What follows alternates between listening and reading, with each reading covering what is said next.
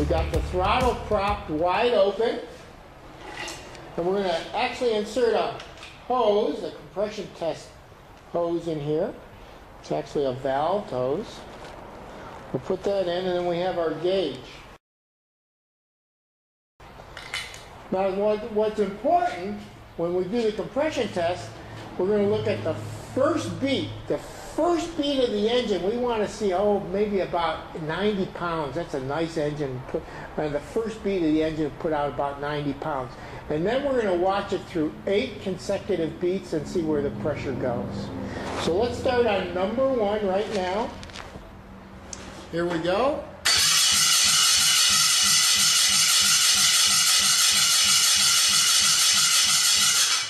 Looks like we got about I'm going to say we got about 220 on that one right now. Let's release the pressure and go to number 2 cylinder. Okay, here's number 2. And again, we're looking for that first beat and then a count of 8.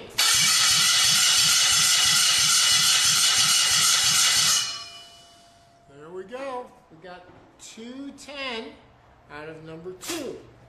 Number 3 cylinder.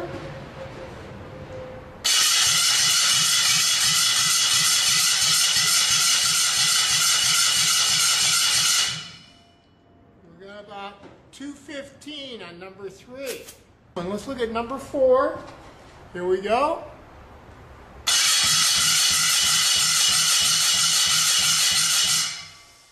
We got about 210 on number 4. It looks good. Compression check looks good. Let's go over the general rules of a compression test. When the difference in the cylinders is more than 25%, the engine has a problem. Then we'll have a lumpy, rough idle. So if you have a lumpy idle, a compression test may be needed to confirm the vitality of your engine before you go chasing your tail and go down the rabbit hole trying to tune out a lumpy idle. A new engine compression test readings are 160 to 180 psi. After break-in and carbon buildup in the chambers, normal is 180 to 200 psi. As the engine ages, becomes tired, the readings can drop to as low as 120, indicating worn piston rings. The compression test can also be low due to the cam timing. Engines with big cams and excessive overlap, street rods and drag racers have lumpy idle and low compression test. They are set up to breathe at high RPM. The issue of overlap disappears. If your Miata test is all cylinders low, double check your cam timing. Let's figure out the percentage of difference on a compression test together. So to do the math, what we do is we take the highest and subtract the lowest. So we have 160 and 120. And the subtraction there leaves us 40. We're going to take the 40 and we're going to put it over the highest, 160. So we have 40 over 160. And then we're going to see what fraction we have. Well, 40 goes into 40 one time. 40 goes into 160 4 times. So that's 1/4. So 1/4 is 25%.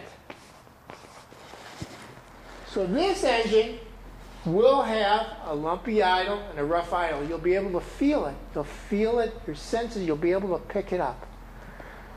Next, let's talk about the leak down test. The next test we're going to do is we're going to do our leak down test. And on the leak down test, we have to bring each cylinder up to top dead center on compression, and then we're going to run pressure into the cylinder. The gauge we're going to use is going to show up. We're going to put 100 pounds of pressure in the air line, and when we open it up, then we're going to see a percentage of leak down, how much each cylinder is leaking. So we'll set that up and take a look at that next. The first step of the cylinder leak down test, and you work through each cylinder as individual, so we're going to start with number 1 cylinder. And the first step is going to be to bring the cylinder up to top dead center, number 1, on compression. So we know that the intake cam is going to be pointed at 9 o'clock, and the exhaust cam is going to be pointed out at 3 o'clock. So let's use our bump start button to get it close. Here it comes. There it is. It's real close right now. We're going to put in our stick. We've got a mark on it, and we're going to turn it so we can just see top dead center. Let's see, there we go, there we go. I'm going to say it's right about there. Now if you have it a little bit off one way or another, as soon as you pressurize, put pressure on top of the piston, if it's not right on the top, if it's one way or another, then it's going to spin the engine.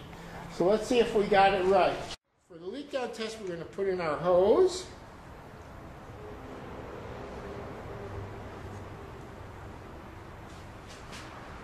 You can see that we have 100 pounds of pressure now. And now we're just going to plug it in. How much leak down we have. Remember, if we're off a little bit, it's going to spin the engine. Yeah, we were off a little bit. Got to bring it back to top dead center again. Okay, let's plug it in and see what we've got. We've got 100 pounds here on our gauge, 100 pounds coming in. And let's see how much percentage of leakage we have. Looks like our leakage right here it looks like it's about 5%. So we're doing pretty good. About 5% of leakage, that's good. So we'll move on to the next cylinder. Number 2. Now if you were working on a V8 or something with the valve covers on it, you couldn't see the camshafts and the position of the lobes to tell you where top dead center was. You can actually bump it over and put your finger on the line here, this air line, and you can feel when it comes up. Here it comes up on compression. So as soon as it starts to come up on compression, you can pull your line, put in your stick, and roll it around, because we can see, because the valve cover's off, we can see that what we're coming up to right here is, again, the camshafts are in the correct positions, and we're looking for that top dead center. Here it is, going down, coming up, going down, coming back up. There we go. There it is, right there. Let's try number 2. We got 5% leakage on number 1. Now we'll go to number 2.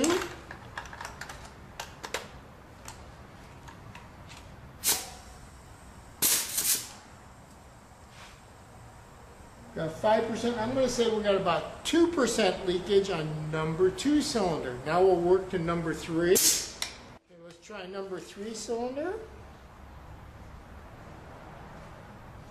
And number 3 cylinder is, looks like we got about 5% in number 3 also. Now we'll move on to number 4. Put in our hose. Let's take a look at number 4. Whoa, look at number 4. Let's see if we got something stuck here. All the valves are loose. Look at number 4. We got a leakage of, it looks like about, it's got to be almost 15% in number 4. Now I wonder where it's coming out of. Intake? Not the intake. It's coming out of the exhaust. I got my hand over the exhaust and I can feel the pressure coming out of the exhaust. So the exhaust valve that's hung open. Next thing we're going to do is we're going to tap on those exhaust valves and see if we can get them to lock down. It might be just a little rust, a little carbon or something built up on the valve. So we'll do that next. You can hear the air escaping through the exhaust valves on number 4 cylinder, and that's the reason for our 15% leak down on the cylinder. What I'm going to do, I've got a brass drift here, so I don't hurt the latch latch adjusters, hydraulic adjusters, and I'm going to tap on the adjusters and see if we can get that valve to close up, because it may be debris on the valve. We're just going to tap on it.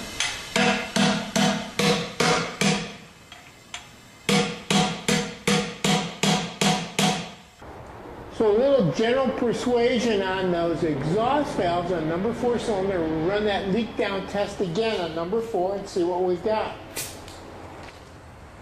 Oh, that straightened it right out. Brought it right around to 0 or 1%. A leak down test, like a compression test, varies on different types of engines.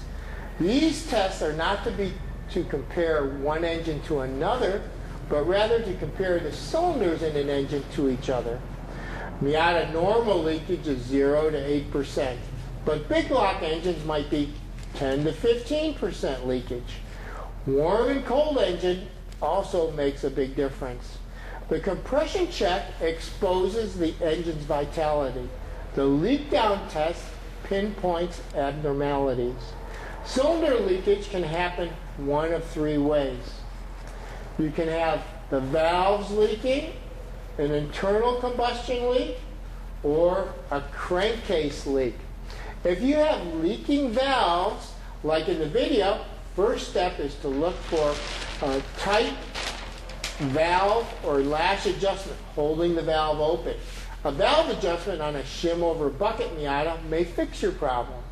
Our Miatas, NA 1990 through 1997, have hydraulic self-adjusting latch adjusters. So in the video, I only needed to see if the lifters were loose, and I could spin them in their holders. A leaking intake valve will disturb the intake manifold pressure, cause poor idle, and even make the intake manifold pop or backfire. An exhaust valve will idle smoother, and high RPM, the problem will seem to disappear. The spark plugs will start to load up with carbon. An internal combustion leak, a head gasket or head or block cracked, when pressurized, will push coolant out of an open radiator cap. The leak can also come from out of a neighboring cylinder spark plug hole, and that's where the pressure and the air leak is actually transferred from cylinder to cylinder. The crankcase leak. Air leaking from the valve cover breather hose is coming from worn piston rings, or if it's real bad, it indicates a broken piston. There are a couple of cautions to be taken during these tests. Remember, when you hook up the line pressure, the engine can spin like in the video. If a wrench is left on the crankshaft bolt, the bolt can loosen up or even break. If you have an internal coolant combustion leak, when you pressurize, a fountain of scalding hot coolant could come out of the open radiator cap. So the safety rules are: